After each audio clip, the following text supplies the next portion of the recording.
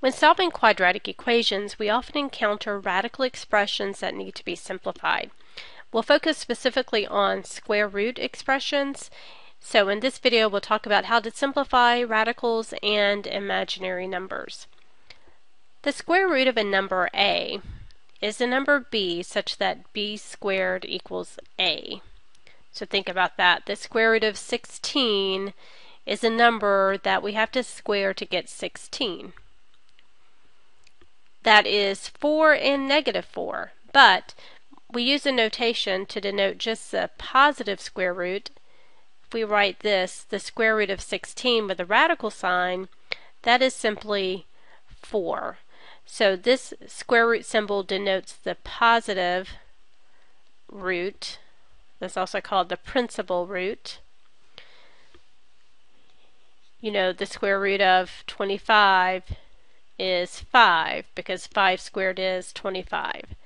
The square root of 121 is 11 because 11 squared is 121.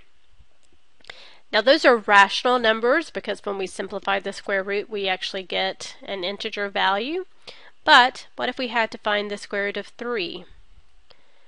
It does exist, it's just an irrational number. We would have to use our calculator and find that it's approximately 1.732. So when we square 1.732, we won't get exactly 3 because we rounded there, but it's very, very close to 3. Now, what about negative numbers inside the radical? For instance, if I had the square root of negative 4, right, there's not a real number I can square to get negative 4, because if I square 2, I get positive 4. If I square negative 2, I get positive 4. I don't get a negative number when I square a positive or negative value. And so we have to introduce what's called the imaginary unit, and it is denoted by the symbol I, and it represents the square root of negative 1, and it has a property that I squared equals negative 1. So if we wanted to simplify the square root of negative 4, we need to think about the negative 4 is really 4 times negative 1. And then we take the square root of 4, and then the square root of negative 1. So the square root of 4 is 2. The square root of negative 1 is this definition, which represents a value I. Another one, for instance, if we wanted to find the square root of negative 49, that would be the square root of 49 times the square root of negative 1, which is really 7i.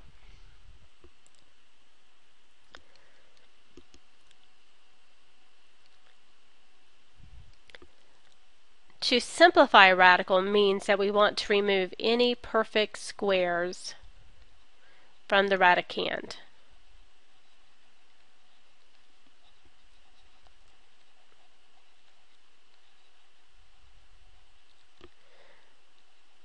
Now again, I'm focusing on square roots. If we wanted to simplify a cube root, which we can do that, you would remove any perfect cubes from the radicand. But we'll just simplify this to simply working with square roots. So whenever I'm looking at these values, I need to think about, is there a perfect square that goes into 20? And this is where you have to use your factoring knowledge. If I think about factoring the number 20, I could write 20 as 1 times 20, or 2 times 10, or 4 times 5.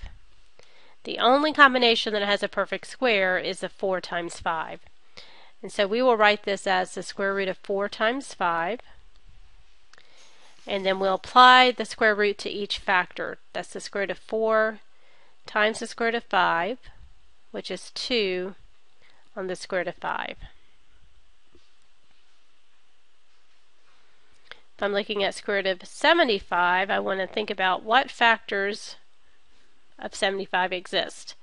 I know 1 times 75, 2 doesn't go into it, 3 times 25, 5 and 15. The only pair that has a perfect square is a 3 and 25.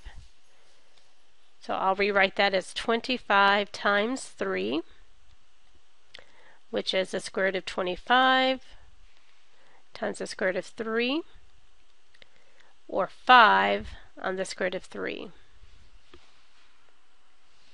Now the square root of negative 4 we just did, but again it was 4 times negative 1. The square root of 4 times the square root of negative 1, which is 2i. Now the square root of negative 54, I've got to consider the negative part, but also the 54. I have to think about what are the factors of 54. And I know 1 times 54, 2 times 27, 3 and 18,